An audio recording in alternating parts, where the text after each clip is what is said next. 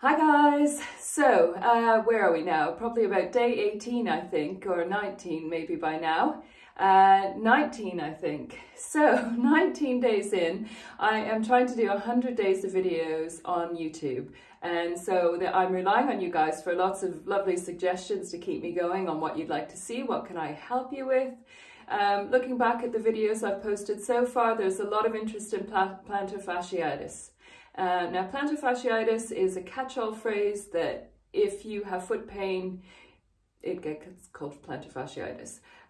So one of the things I always look at with people are all the joints in the foot, seeing whether or not they can open and close, whether the foot can pronate and can supinate. But one of the other things that's super important is your big toe.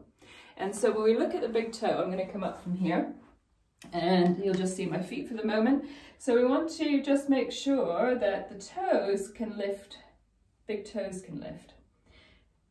And so as we're raising the toes, not everybody can lift just the big toes up. So if you have to lift all of them, that's absolutely fine. We're looking for really subtle things. We're looking for whether or not the toes actually move the same, the range of motion is the same. We're looking for the quality of that movement. So does it feel smooth or does it feel a little bit creaky? Is it restricted or is there any discomfort there? Now, in anatomy and motion we use wedges, but you can use just a folded up face cloth or flannel, whichever you want to call it. Fold it up and you put it up against the wall and you're going to put your big toe on that and leave the other toes off to the side. So when it's propped up on that against the wall, we're going to turn to face the wall so we're square against it, and then we're starting to come forward with our knee into a knee bend towards the wall. We don't want to touch the wall and we want to stay stacked up with our upper body. So make sure you choose a spot at eye level. Once you get started, you don't need to look down at what you're doing, you just need to feel. So as I'm going into the knee bend with my toe extended, I'm getting a stretch in the bottom of the foot. Now, for some people, this might be quite uncomfortable. So you might want to just modify how much that knee goes forward towards the wall. And definitely move slower. And so when you move slower, your body has a chance to adjust to it better than doing things quickly. So we're trying to feel, where are we getting the stretch?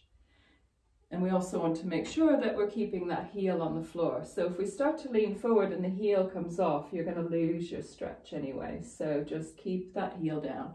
We're always aiming for that tripod on the floor, ball of the big toe, ball of the little toe, and the heel.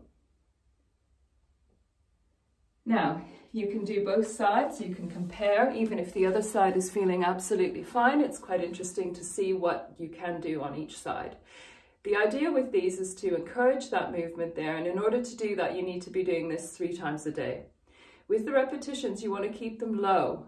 Don't be in a position where you're pushing yourself into a painful area and that it's staying painful afterwards. So you need to start with a couple, just see how you feel, gradually build that up. There's no set number with this, it's all about just achieving a more smooth range of motion and a bigger range of motion that is closer to what should be there in the body.